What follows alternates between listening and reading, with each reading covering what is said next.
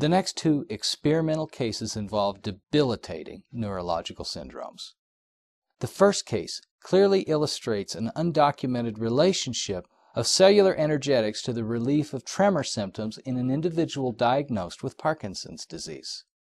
The second case describes an unprecedented and rapid reversal of stroke symptoms after 7 years bedfast. Although striking, these results are commonplace when using PEMF devices. This presentation illustrates tremor reduction using pulsed energetic therapy. This individual was diagnosed with Parkinson's syndrome 4 years ago.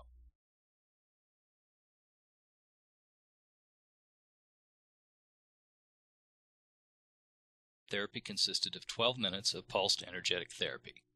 These clips show progressive lessening of tremors over 30 minutes.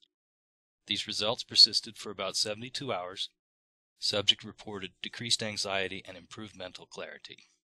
As in most conditions, there was no evidence of adverse side effects. We're continuing the evaluation to determine if the results tend to be cumulative, as with other conditions.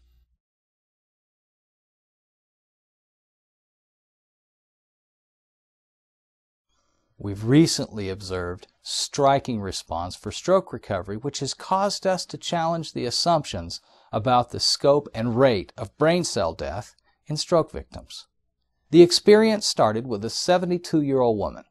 A stroke 7 years prior left her fully paralyzed on the right side and unable to communicate.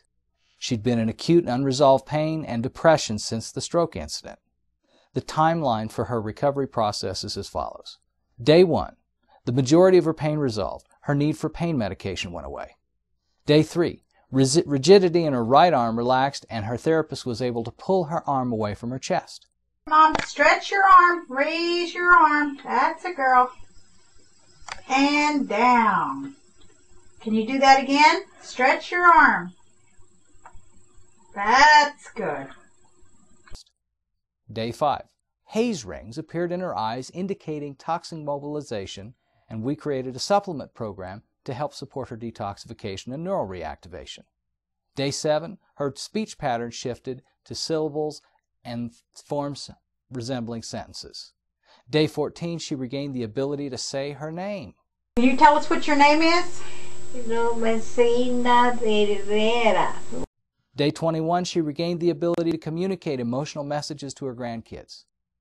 Day 30, she regained sufficient mobility to manipulate her fingers in her right hand and to lift her right leg off the bed.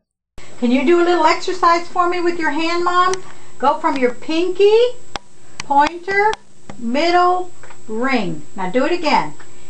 Pinky, pointer, middle, ring. Good. Good job. Again, kick. One more time, Mom. Kick your leg. Straighten. Kick, kick, kick. Good job. Her speech patterns continued to improve. She regained the ability to say a few words clearly. On day 37, she started physical therapy, able to get out of bed with help and move comfortably in a wheelchair. Rapid progress in this case, even after 7 bedfast years, suggests that a majority of her functional disabilities resulted from dormant instead of dead nerve cells in the brain.